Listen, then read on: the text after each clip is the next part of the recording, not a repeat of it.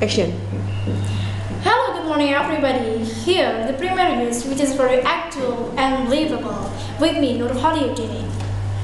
Professor Alan Smith, Director of the Education and Employment at Buckingham University, said the teachers were under intense pressure to improve their pupil grades.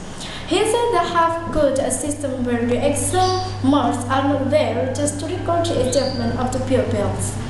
They are there to judge the pupils. They have forgot about the latest table achievement of the pupils.